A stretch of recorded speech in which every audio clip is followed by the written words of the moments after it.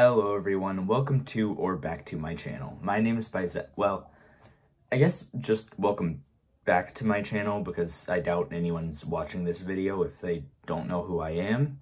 I mean, if you are, feel free to stick around, but my name is Bizaster and I hope you are doing very well today. And yes, the news is true.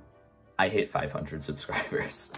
I'm sorry, I still cannot believe that I have over 500 subscribers now. I think I'm at 550 right now. I was at, last month, 370 subs, and then that Jujutsu Kaisen video blew up, and now I have well over 500. And thank you guys so much. Your support genuinely means everything to me. I cannot express my thanks enough. I love you all. Thank you so much.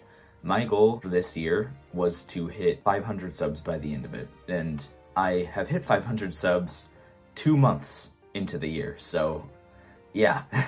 So if you don't know what this video is, you probably haven't read the title. That's what it is. It's a Q&A. So yeah, to celebrate hitting 500 subs, I put a question box up on my Instagram and a question thingy up on a YouTube video and a YouTube community post so people could ask their questions and I could answer them in a video form, which is what I'm doing right now. So that's enough blabbing. I will get into the questions, and my whole thing with this was ask me anything, which you will see in this video. A lot of people took that to heart. So this first question's, because multiple people asked this one, asks, what made you start YouTube? And honestly, a lot of people are like, oh, sorry, this is a basic question, but really, I don't think basic automatically equals bad. Like, for example, this question, you can generate a lot of interesting responses from asking it.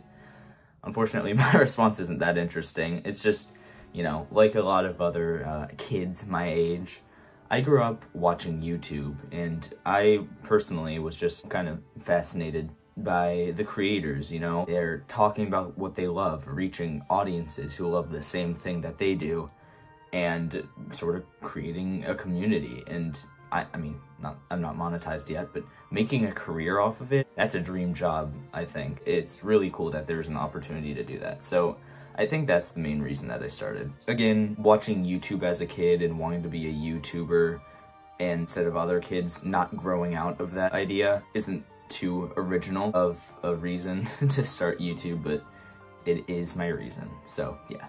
This next question, also from Instagram, asks, what kind of games do you like to play?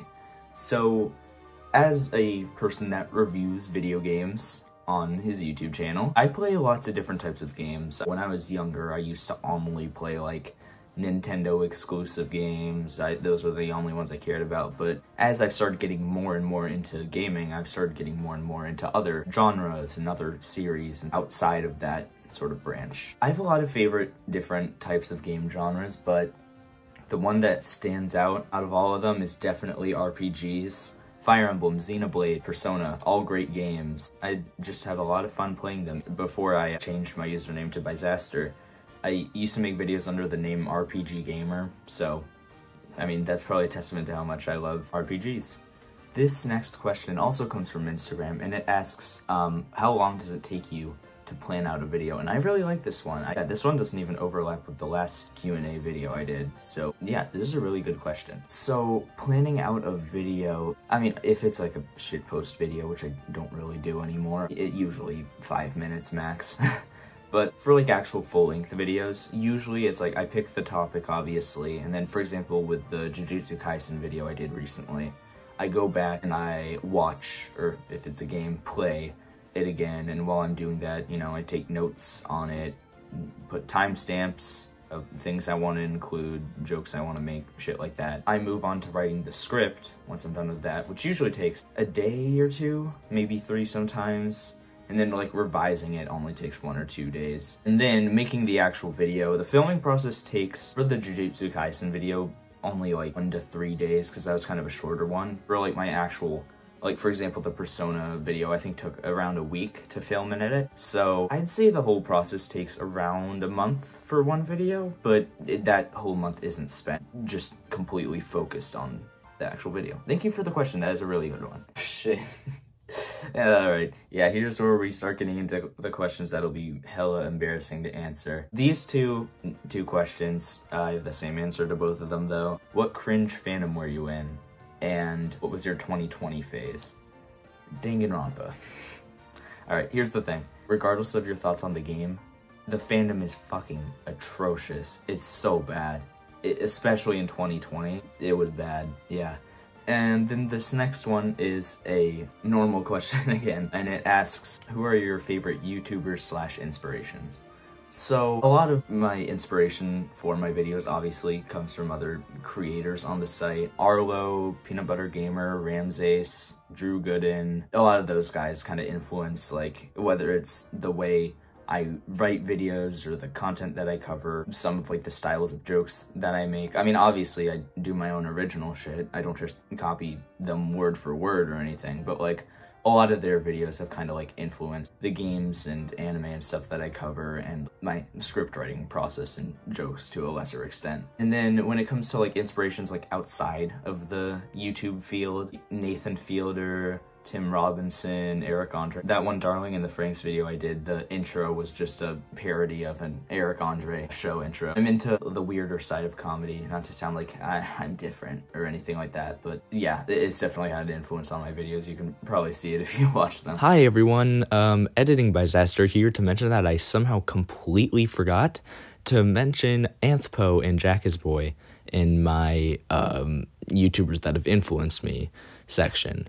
I don't know how I forgot because they have been some of the biggest influences on me, like comedy and writing wise.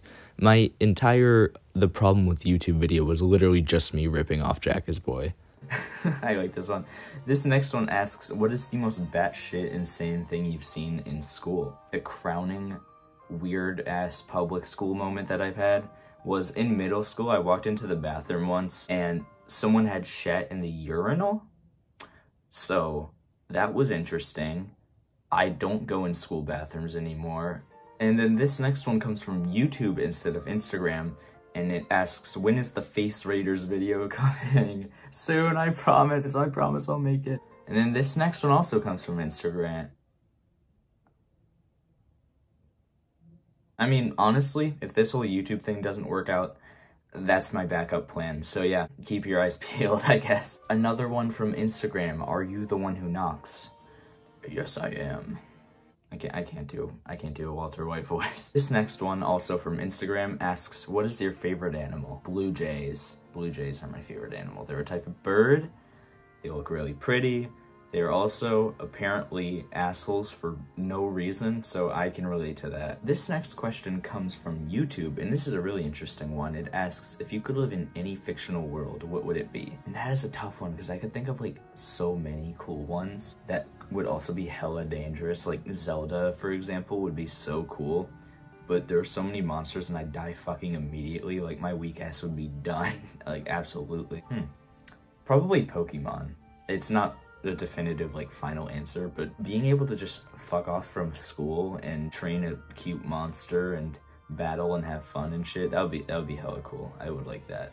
And this next question, which comes from Instagram, we're getting Instagram questions again, asks, what is my favorite Mario game? That's a good one. I'm stuck between Galaxy 2, and Odyssey. Odyssey, no, Galaxy 2, probably. Yeah, definitely Galaxy 2. I like Galaxy 1, but Galaxy 2 was an improvement. It had such cool fucking power-ups, and it's so nostalgic. Odyssey, kind of the same, but like, I can't give it to Odyssey because putting Galaxy 2 in second place just feels so wrong. So yeah, I'd go Galaxy 2. That game is so good. Nintendo needs to bring it to Switch. The fact that they left it out of All-Stars is genuinely disgusting. This next one also comes from Instagram, and it asks, are you straight up jorking it in the stripped club? Yes, I am, and by it, let's just say I mean my peanuts. Yes to this next one. Have you ever heard of Nobamaki? I have loved Nobamaki. This is an inside joke between Ren and I. Ren's a frequent collaborator on my channel. Speaking of which, huge ass video coming up with her and another one of my friends soon, probably after this one. So get hyped. It's big. It's big. This next one asks, why am I white? I don't know, but I'm sorry. This next one's sort of in the same vein as the last one. It asks, why are you a fag?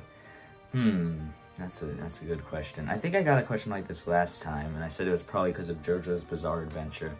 I'd say the same thing this time, but it's either JoJo's or Ace Attorney. Scientists are still trying to determine the cause of my bisexuality. We are getting near the end, sorta, and this one asks, oh, I like this one. It asks, what are the posters you have on display in the back of your videos? So I won't lie, not attacking the person that asked this question, but the timing of the question being asked was kind of poor, because I took a lot of my older posters down because they were starting to get like old and torn and shit when I was like reorganizing them and stuff.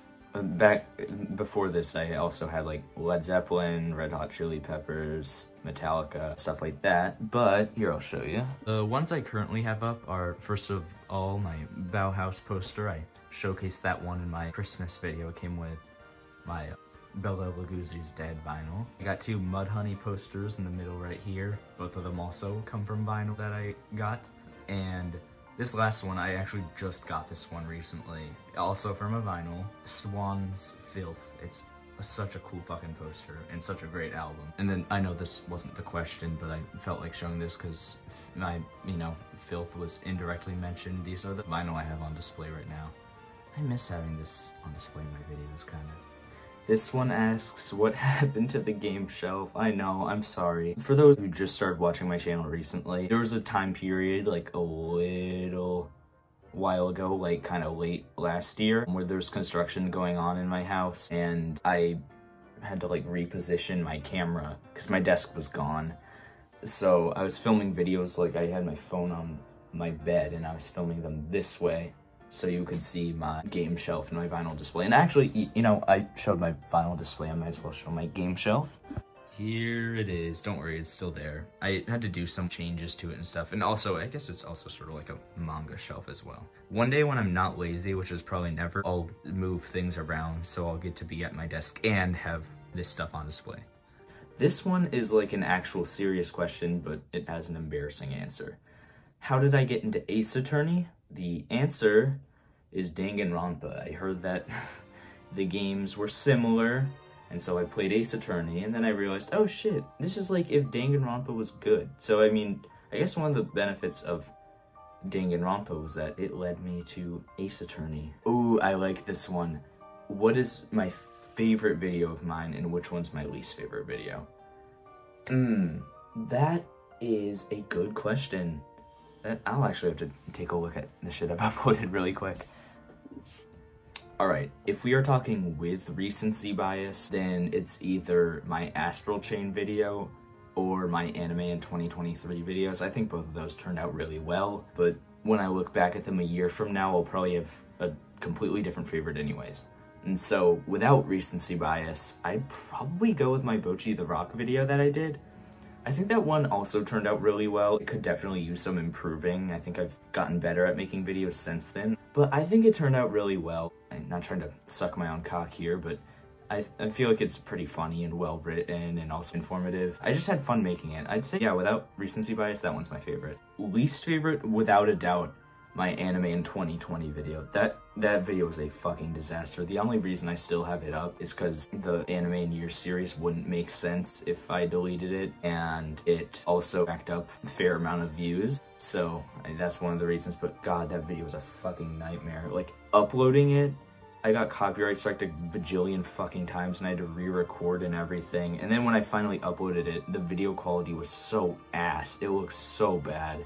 And also, it's just a terrible video. The jokes aren't funny. I go over everything way too fast. Oh god, that video fucking sucks, man. And this is the final question, and conveniently, it was probably the most perfect final question that could have been asked. And it asks, why do I make videos? And that, honestly, is another one where it's like, it could have so many different answers, you know? Some people make videos for the money. Some people make videos for themselves. And I'll be honest, I kind of make videos for myself. They're kind of self-indulgent, I won't lie. I mean, I talked about Astral Chain recently, a Switch game from 2019. Do you know who cares about that? No one. But actually, I stand corrected because it actually got a lot of views. Thanks for that. But the real reason that I make videos is because I like talking about things I like, but more than that, I like having people be able to connect with me and with others over my videos and over the things I talk about in them. It's just such a nice thing, having a sense of community because of things that you made. Like, again, not trying to stroke my own cock here, but like, I feel like I've created, I don't want to say like a fan base. You guys aren't my fans. Like, fans are the annoying thing on my ceiling that disrupts my sound quality every half an hour. Fans, like, I don't want to call you guys that. You guys are like a family to me, pretty much. Like, saying fan base sounds so demeaning. Like, I don't hate people that say it. I mean, it's a common term, but like, I don't know, in my opinion, it just sounds like you're beneath me, which you are absolutely fucking not. I'm getting sidetracked.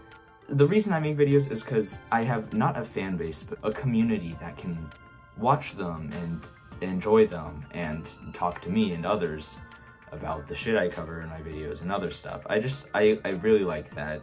I like talking about things and having people watch that and stuff. It's a very basic reason, but it's my reason. And with that, I want to thank you guys so much for, once again, helping me hit 500 subscribers. It means so much. And for watching this video. I hope you enjoyed.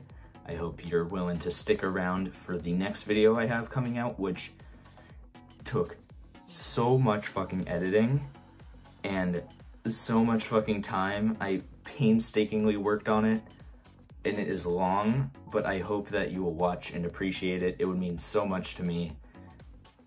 Yeah. But yeah, thank you all so much for watching. Hope to see you in the next one. Bye.